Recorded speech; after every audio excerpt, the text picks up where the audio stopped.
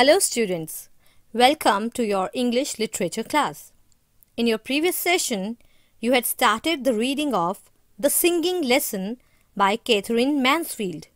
Today, we shall continue the same. By the end of this video, you will be able to understand meanings of difficult words as used in the context, how a song becomes a reflection of Miss Meadows' mood, how students reflect their teachers' emotions, Miss Meadows' inner turmoil. So, open your Echoes textbook at page number 93. So far, you have read that Miss Meadows, a music teacher filled with despair, was walking down the corridor to reach the music hall. The girls, on the other hand, were filled with happiness and excitement. Mary Beasley, her favorite student, was there to play accompaniments at the piano. Miss Meadows was filled with anguish and in frustration asked the girls to maintain silence. The words of the letter sent to her by her fiancé, Basil, pierced her to the heart. Miss Meadows instructed the students to sing the sad song, The Lament, instead of the song that was already planned for the class. Before we start reading, note down the meanings of these difficult words. Gloom, sadness. Contraltos, lowest female voices in music. Scarcely, hardly. Shuddering, shivering. Stroked, touched gently. Gleamed, shone brightly. Nuisance, a thing which causes inconvenience or annoyance. Now let's begin the reading. Once again, said Miss Meadows, but this time in parts, still without expression. Fast, too fast. With the gloom of the contraltos added, one could scarcely help shuddering. Now in these lines, Miss Meadows instructs the girls to sing the sad song, The Lament, without expression. The writer says that if one hears the girls singing the sad song in the low tones, one will shudder or shiver. Now children, pay attention to the lyrics of the song. Roses of pleasure fade quickly reflect what Miss Meadows is actually feeling. Happiness is short-lived and it can fade away any moment. Last time he had come to see her, Basil had worn a rose in his buttonhole. How handsome he had looked in that bright blue suit with that dark red rose. And he knew it too. He couldn't help knowing it. First, he stroked his hair. Then, his moustache. His teeth gleamed when he smiled. Now in these lines, Miss Meadows recalls the time when Basil had come to see her. He was dressed in bright blue suit and wore a red rose in his buttonhole, and he looked quite handsome.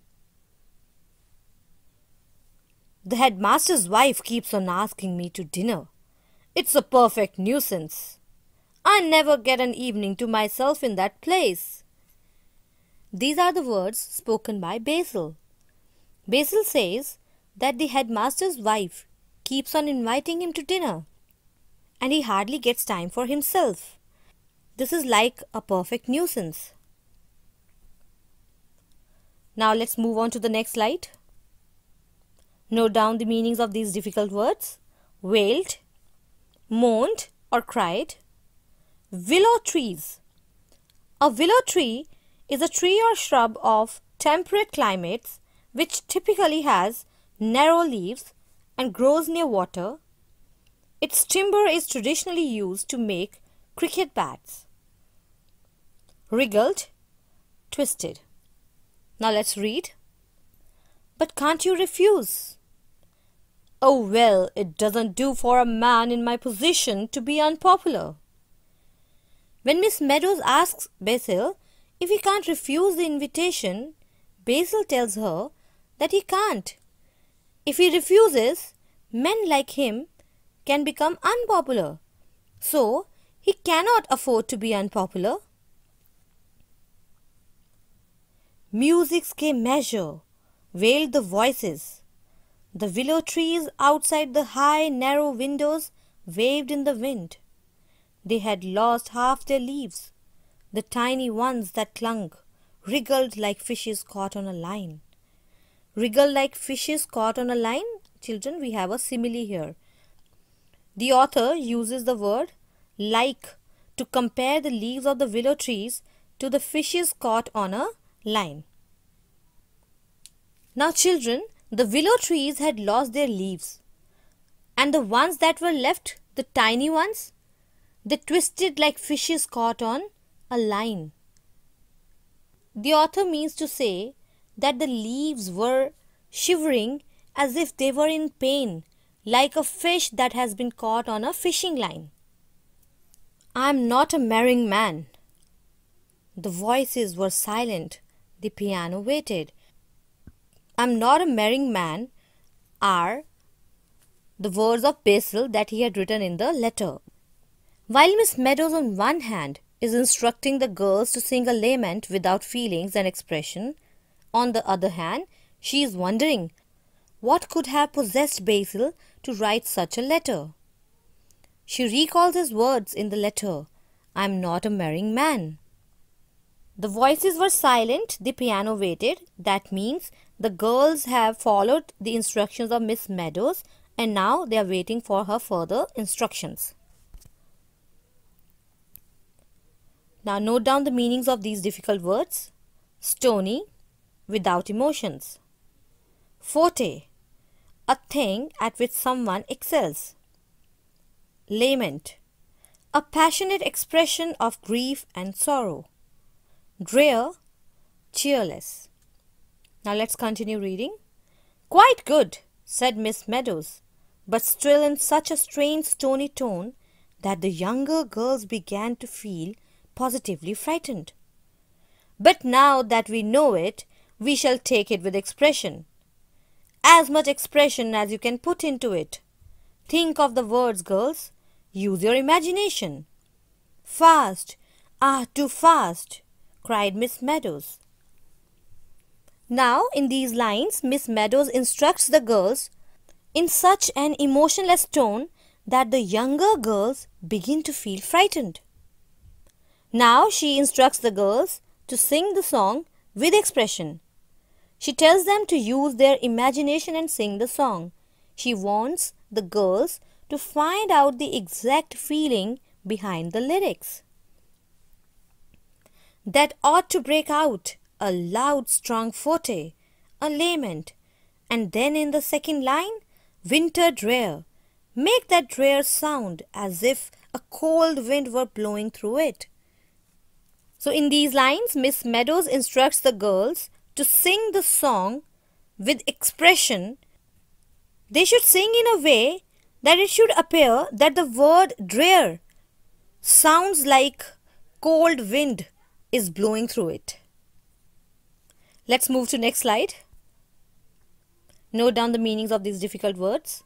Awfully, extremely disagreeable. Wriggled, twisted. Crescendo, a gradual increase in loudness. This is mostly related to music. Settling down, getting married. Disgust, a strong feeling of disapproval. Drear, said she so awfully that Mary Beasley on the music stool wriggled her spine.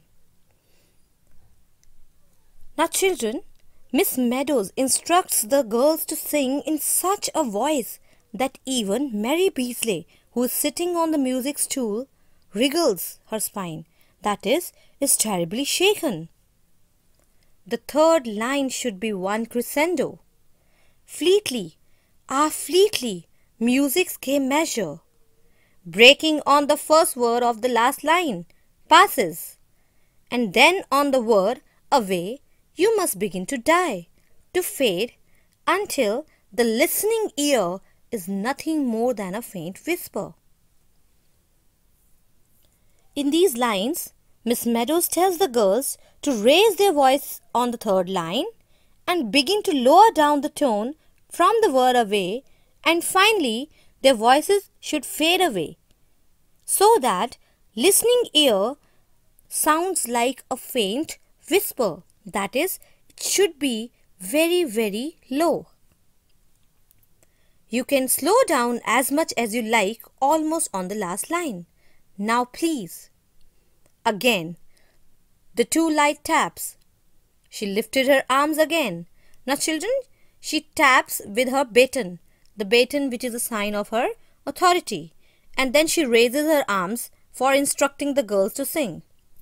Fast, ah, too fast. And the idea of settling down fills me with nothing but disgust. Now, these lines, the idea of settling down fills me with nothing but disgust, are the contents of Basil's letter. While she is instructing the girls to sing the song with expression, her inner self is preoccupied with Basil's letter. Now let's move on to the next slide. Note down the meaning of this word. Feather bow. A long thin piece of clothing like a scarf. Let's continue reading. Disgust was what he had written. That was as good as to say their engagement was definitely broken off. Broken off? Their engagement? People had been surprised enough that she had got engaged. The science mistress would not believe it at first, but nobody had been as surprised as she. Miss Meadows feels that Basil had used the word disgust, which made her wonder whether their engagement was broken off. When people had come to know about her engagement, they were surprised. The science mistress was not ready to believe at first that Miss Meadows was engaged to Basil. In fact, Miss Meadows was herself more surprised than all other people. She was 30.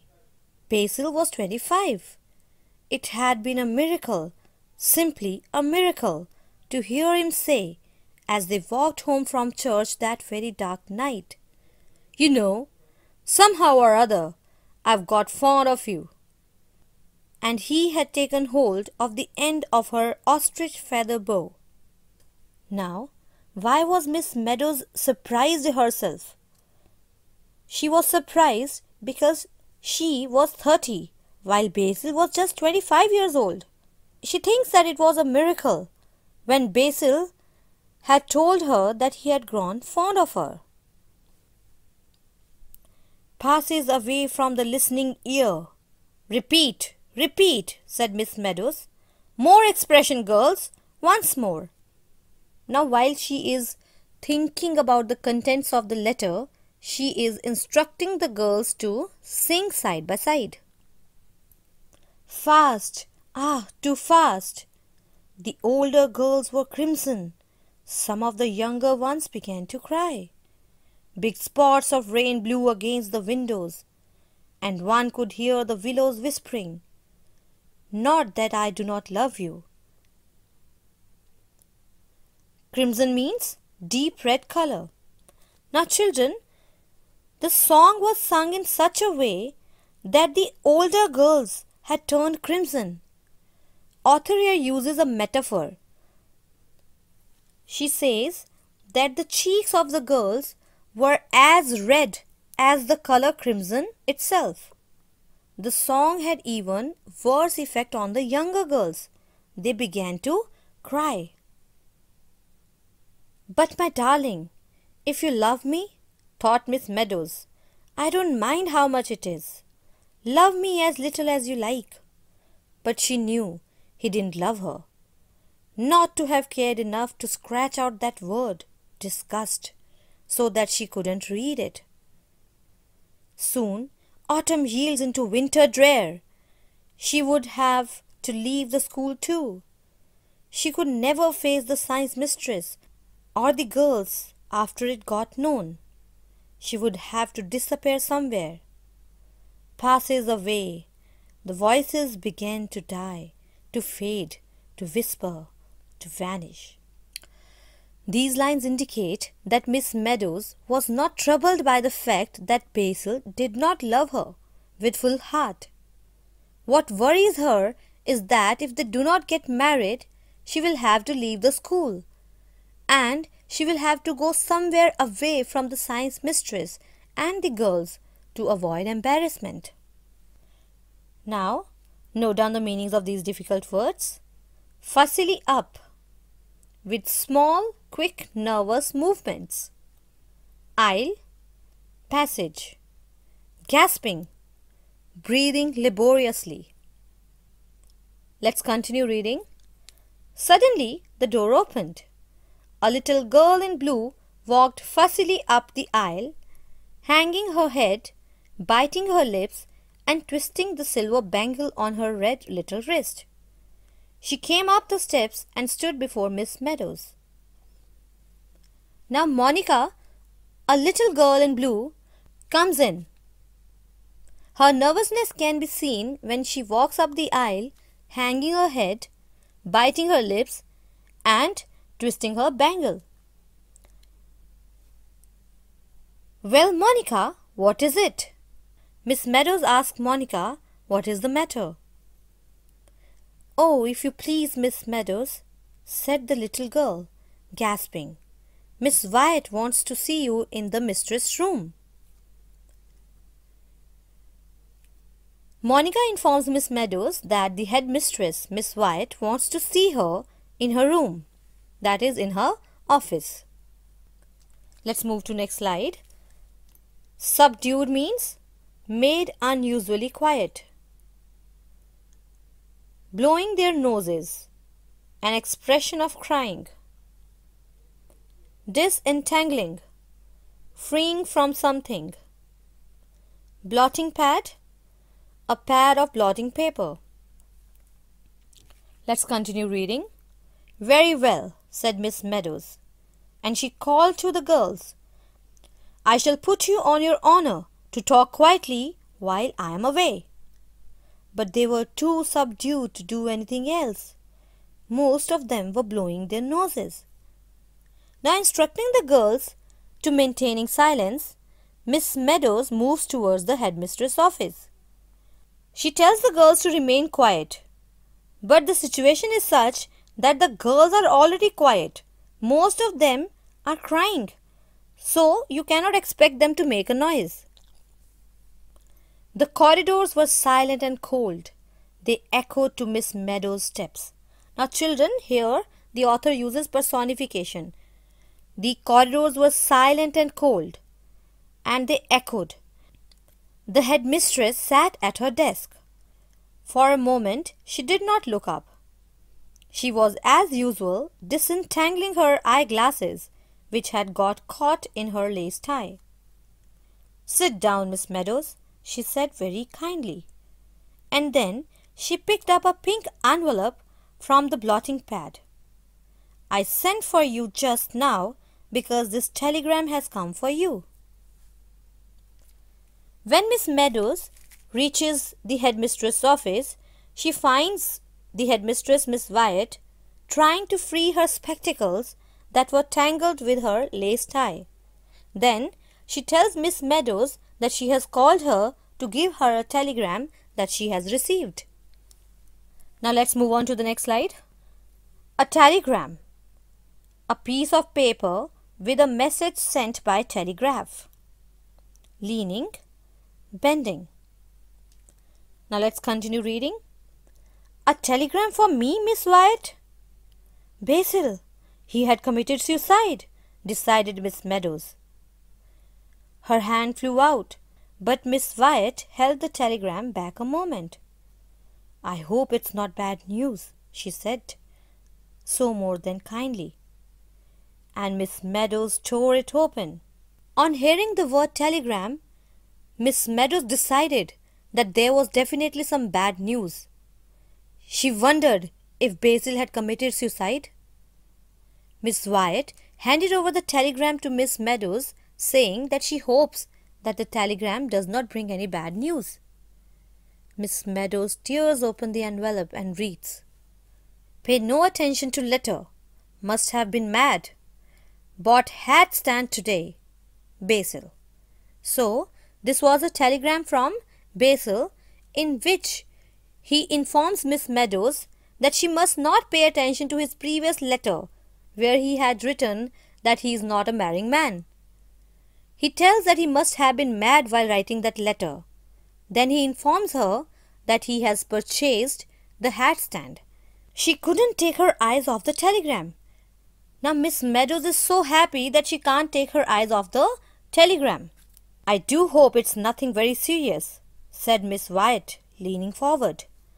Now, when Miss Wyatt observes Miss Meadows reading the contents of the telegram, she asks her if it is bad news in the telegram. Let's move on to the next slide. Note down the meanings of these difficult words. Blushed, became red in the face. Apologetic, feeling sorry. Approve of, to support. "Oh no, thank you, Miss Wyatt," blushed Miss Meadows. "It's nothing bad at all. It's—" and she gave an apologetic little laugh. "It's from my fiancé, saying that—" There was a pause. "I see," said Miss Wyatt, and another pause. Then, "You have 15 minutes more of your class, Miss Meadows, haven't you?" Miss Meadows tells Miss Wyatt that it is not the bad news that she has received. In fact, it is a telegram from her fiancé. Miss Meadows experiences a complete change of mood here. Listening to Miss Meadows' words that it is a telegram from her fiancé, Miss Wyatt reminds Miss Meadows that there are still 15 minutes more of her class.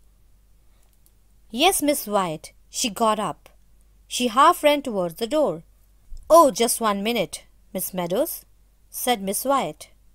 "I must say I don't approve of my teachers having telegrams sent to them in school hours, unless in case of very bad news, such as death," explained Miss Wyatt, "or a very serious accident, or something to that effect. Good news, Miss Meadows, will always keep, you know." Now, while Miss Meadows is leaving, Miss Wyatt warns her that in future she should not have telegrams in school hours unless it contains very bad news such as death or an accident, because good news can always wait. This brings us to the end of today's lesson. Your homework for today is to reread the text and revise the theme of appearance and reality. Thank you.